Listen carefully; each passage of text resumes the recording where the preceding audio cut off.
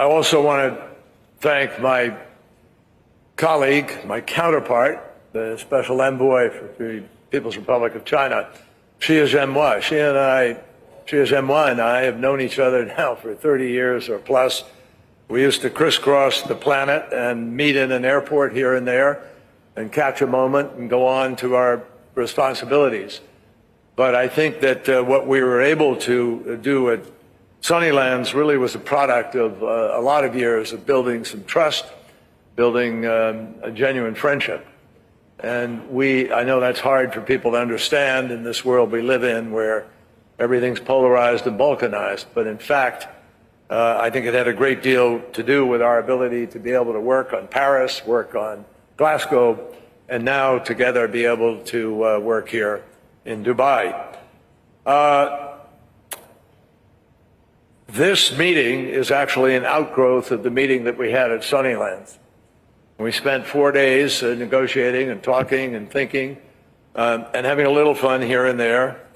But this was an agreement that we made to have a summit here to talk about the issue of methane. When we did Paris, I had the pleasure and the privilege of leading our negotiating team in Paris. Methane wasn't even talked about. Just think of that. 5 years ago, people didn't talk about methane in the context of the climate crisis. And in Glasgow, President Biden stood up and said, we're going to have a methane challenge. That by 2030, 30% a reduction across the board, not for one nation, but globally. And if we achieve that 30% reduction, which we think we can, it is the equivalent of every airplane, every car, every truck, every ship in the world going to zero in that period of time. That is monumental, folks. And so we're very appreciative of all those who have embraced this notion. We know, and it's almost cliched now, and I'm going to try to resist it. I don't want to get into the crisis of the moment or the level of the crisis or where we are. But let me just tell you bluntly, when the best scientists in the world unanimously are telling us as leaders in our countries that we are on the brink of tipping points from which you cannot come back, irreversible, that the permafrost or the Barents Sea ice or the coral reefs, or most importantly, the Arctic and the Antarctic may be at tipping point or beyond. Last summer, it was 70 degrees Fahrenheit above normal in the Arctic. It was 100 degrees Fahrenheit above normal in the Antarctic. And a massive component of ice that had been lodged in the mud because it was so heavy, it was stuck there, has now melted sufficiently that it's risen and moving across the Southern Ocean towards Georgia Island, and it will melt and accelerate the sea level rise of the planet. So this year, we just learned yesterday, it was confirmed, it's not when we learned it, was the hottest year in history, human history, that we measured. But that's true now of every year almost. For the last 30 years, decades, 3 decades ago was the third now warmest. The second decade was the second warmest, and this last decade, the warmest in history. So I'm not going to say more about it, except to say that if we can't hear Mother Nature and can't judge with our own eyes what the science is telling us, this is not about politics, there's no ideology, there's no pejorative against any one business or any approach. There is simply mathematics and physics and some chemistry and biology. That is what we are acting on. So we, fortunately, were able to come to agreement with China and the United States that we are, as the two largest emitters in the world, obviously we understand it's important for us to be able to find cooperation here. No one country, no business anywhere in the world will solve this problem by itself. It will take the essence of multilateralism and global cooperation to be able to make this happen. Reducing methane emissions by at least 30% in 2030 is totally in line with the global methane pledge which could avoid over 0.2 degrees centigrade of warming by 2050. Every expert agrees that dealing with methane, which in its early years of release into the atmosphere is 80 to 100 times more destructive than CO2, or dealing with it in the later years when it is still 20 times more destructive than CO2 is critical to our ability to hold on to 1.5 degrees. The fact is that tackling methane, fugitive gas, which now rises from the thawing of permafrost in the tundra, in Alaska, in Russia, it is fugitive gas, and it just is out there doing damage unless we discover how we're going to stop it or keep it from leaking or flaring or venting. So, my friends, this is the fastest, simplest, easiest, quickest, cheapest way to be able to make the gains we need to make to reduce the threat to the planet. Now, action to reduce HFCs is also in line with the Kigali Amendment to the Montreal Protocol, and increasing cooling efficiency in this decade could reduce 0.1% of degrees of warming by 2050. Non-CO2 greenhouse gases also cause almost 500,000 deaths every year from respiratory illnesses and 6% of global crop loss, food production loss, at a time when global production is already deeply strained. Rapidly reducing non-CO2 emissions is a 3-in-1 winner. It is advancing global climate crisis responses, it is providing cleaner air, and food security objectives are met simultaneously. So the stakes, obviously, are what I described. The scientists are saying this moment is alarming. It's without precedent. It is terrifying, some have said. And others will say we are in uncharted territory. So that is why it is critical that we include all greenhouse gases in the next round of the nationally determined contributions, or NDCs, that will be finalized by 2025. And I'm really heartened, we're all encouraged, that China, President Xi and Xi Zhenhua's work and his team committed to do this in Sunnylands. And I call on the global community to likewise commit to include all greenhouse gases economy-wide in future NDCs. This is a fundamental starting point that we need to agree on. In addition to future NDCs, we need to take action now. And I'm pleased to announce a few ways in which the United States is working with our partners to advance methane mitigation at home and abroad. Earlier today, the United States finalized standards to sharply reduce methane emissions from oil and gas operations. And those efforts will achieve a nearly 80% reduction, and is planning a rulemaking review. We, the United States, are planning a rulemaking review on methane emission standards for landfills. The United States and the European Union launched a global methane pledge 2 years ago in Glasgow, with 100 countries joining. At COP27 in Sharm, we were able to grow the list of endorsements to 150 countries.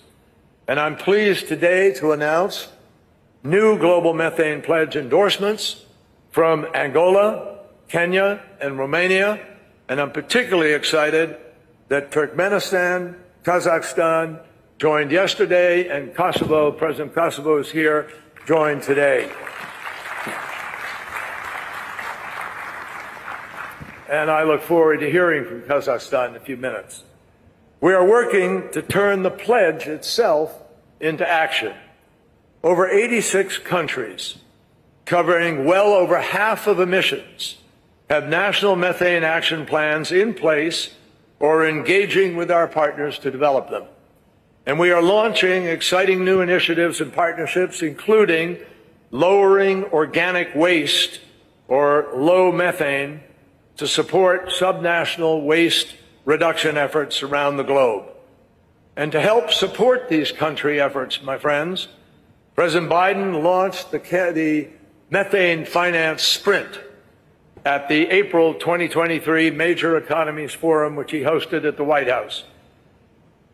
That had the aim of raising $200 million in order to help us go forward. Well, I'm very pleased to announce today that the United States, the European Union, other governments, philanthropies, and the private sector significantly exceeded that target, and together we have mobilized over $1 billion in new grant funding since COP27 for methane in the field. That is more than triple previous annual methane grant funding, and it will leverage billions more in project investment. And these funds are going to support cutting methane emissions across all sectors with a focus on low and middle-income countries. As part of this effort, my friends, well, let me just add one other thing to this. In addition, for the first time, I'll be very quick, but I don't want to miss some of these things because they are new and groundbreaking specifically. We have a group of oil and gas companies that have stepped up and have decided to take a leadership role in helping to deal with this challenge on a local basis. So Equinor, Total, BP, Eni, Oxy, and Shell have each decided that they are going to put up $25 million each in order to put that into the field and help people learn how to be able to reduce those emissions and move forward. And we're working with one other company that is here that we hope will be able to understand a novel approach and implement that. So we will continue to add to this effort as we go forward. Final thing, I want to just quickly get off of here, obviously, but I want to thank our host of the COP28 presidency team. We thank them for their contribution to the Methane Finance Sprint. We thank them for their partnership in this event throughout the COP. And I again thank Zhenhua because he has really labored in the fields of this challenge for a long period of time and critical to our ability to move forward. Thank you all very, very much. Thank you so much, John Kerry, Special Envoy. And forgive me for interrupting you, but I have been reminded that all four of you have a very pressing diplomatic commitment, and therefore time is of the essence. So excuse me for that brief timekeeping hint. And now to China's Envoy, Zhenhua, and also to you, the request, if you would, to keep your remarks fairly concise. Thank you.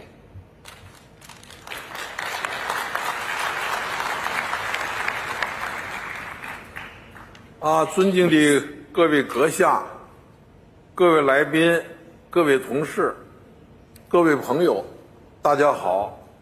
刚才苏尔坦大会主席和克里特使讲了气候变化的影响。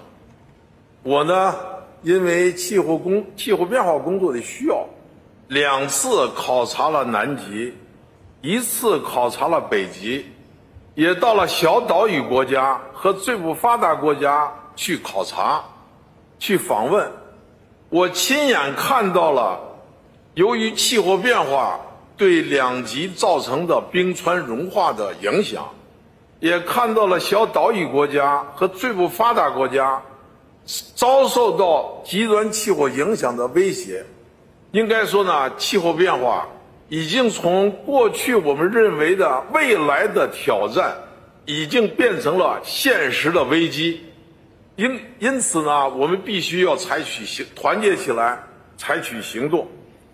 非常高兴，中美2国共同与 COP28 主席国阿联酋一起举办甲烷和其他非二氧化碳温室气体的峰会。欢迎各位参加这次峰会。举办这次峰会是落实中美关于加强合作应对气候危机的阳光之乡声明的重要举措，也表明我们对控制甲烷等非二氧化碳温室气体的高度重视。面对当前全球气候变化的严峻形势，我们共聚一堂，探讨控制甲烷和其他非二氧化碳温室气体排放的具体措施。刚才我见了一些石油公司的领导人，他们讲了他们在采取行动，也愿意和中国开展合作，共同来减少甲烷和温室气体的排放，这非常好。所以呢，我们要在这方面要有具体的措施，要有资金的支持，要有技术的路径，这样对我们携手共同应对全球气候变化的挑战具有重要的意义和深远的影响。中国自2007年制定《中国应对气候变化国家方案》起，在5年规划纲要和碳达峰、碳中和相关政策文件当中，均提出了加强甲烷等非二氧化碳温室气体管控的相关要求。近年来，中国在甲烷等非二氧化碳控排上取得了一定的成效，在能源领域推动减少能源生产甲烷排放，鼓励甲烷回收利用；在农业领域大力推进畜禽养殖废物资源化利用及化肥零增长行动；在废物处理领域实施了生活垃圾分类制度，推广污水收集处理、污泥厌氧消化等技术，同时推动利用市场机制，激励企业减少甲烷的排放，通过国家重点研发计划支持甲烷排放的控制和回收利用研究以及技术开发。在含氟气体管控方面，中国接受了基加利修正案，实施了氢氟碳化物进出口许可证制度，发布了中国消耗臭氧层物质替代品的推荐名录，推广绿色低碳的替代品。下一步，我们将全面地实施氢氟碳化物国内配额许可制度。各位同事，各位朋友，中国还是一个正在发展中的国家，在控制甲烷等非二氧化碳温室气体排放上，仍然面临着一系列艰巨的困难和风险的挑战。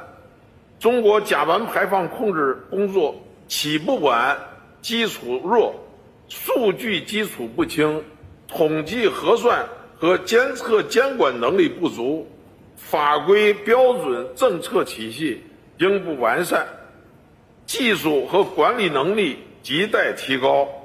中国开展甲烷等非二氧化碳气体的控排，不是轻而易举、一朝一夕就能够实现的，需要经过艰苦的长期努力，开展大量基础工作和能力建设。我想这一点呢，广大的发展中国家和我们现在的处境是一样的。我们愿意干，但是呢，我们能力差，还需要继续努力，通过国际合作来加强这方面的工作。尽管如此，中方仍然克服重重困难，推动制定，并于今年11月，中国政府发布了甲烷排放控制行动方案。这是中国开展甲烷排放管理和控制的首个顶层设计文件，对中国的甲烷控排工作进行了系统的梳理和部署，编制并发布了甲烷方案，是推动高质量发展、推动减污降碳协同增效的内在要求，是积极应对气候变化的自主行动，也是对应对全球气候变化的积极贡献。应对气候变化重在落实，我们将把甲烷方案的制度设计和任务要求转化为实际行动，不断地夯实基础能力，在能源、农业和废物处理领域采取具体的有效的措施，处理好甲烷管控和能源安全、粮食安全、产业链供应链安全和保障人民生活等方面的关系。我们非常愿意与各方开展合作，不断地提高能力，积极推动落实重点领域甲烷管控计划、任务与措施，推动降碳减污扩类增长，为积极应对全球气候变化做出中国的贡献。我非常感谢这个阿联酋索尔坦主席给我们提供了这么好的一个平台，我也非常感谢跟我合作了30年的克里先生，我们建立的友谊和我们共同努力的这个事业能够取得积极的进展。谢谢大家，谢谢大家。Thank you very much to China Climate Envoy Zhenhua for those remarks. And ladies and gentlemen, as we have heard from our hosts, a number of countries are signing up now to methane emission reduction commitments. And for that reason, as emblematic of that effort, we do welcome Nigerian President Tinubu. As Africa's largest oil and gas producer, Nigeria has set itself the goal of reducing methane emissions from flaring by 100% by 2030 and integrating that goal into development planning and its NDC. So welcome to you, sir. You have the floor. Thank you very much. President of the COP28, thank you for providing this platform and managing it effectively well. John Kerry, Your Excellencies, and other distinguished ladies and gentlemen. Today, we welcome the effectiveness of your leadership that has given us the hope to sustain livelihood in the rest of the world. The earth has been injured, not by us mainly, by the big economies. And I'm glad 2 of them are here.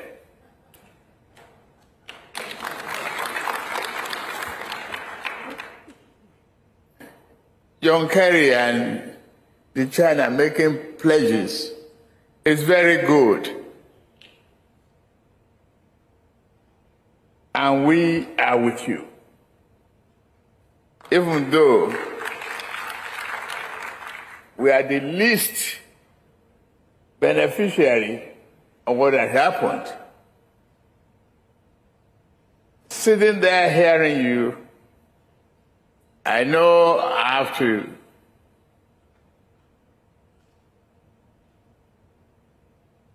commit ourselves. And we have been doing so before today. We are committed to critical steps to reduce methane emission by ensuring flood gas are eliminated. There's a huge penalty for that. There's equally a huge incentive to do so. The measures that we're taking here is a welcome development. No doubt about that. And we are with the leadership of UAE for the commitment so far.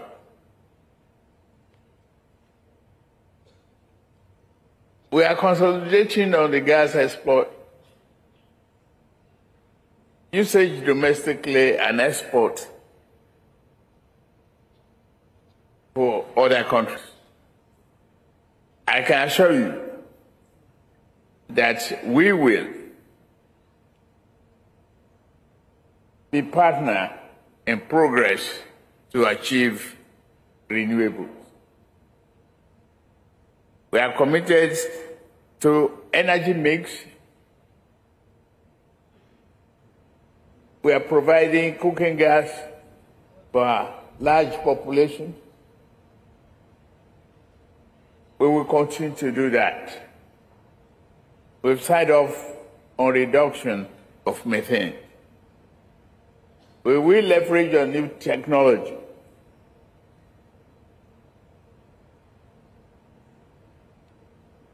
And we hope the two giant nations and the Emirates will be able to help us through. The Africa, what I know of Africa is the fact that the risking in additional investment and technological know-how, it is very necessary. And the largest economies that have benefited immensely should do more real fast because their health needs healing and is crying for attention more quickly. Thank you very much. Thank you very much, President Tinubu. And before I invite the four of you to take your places once more, let me ask if we can get a very quick photo of the four of you to commemorate this moment.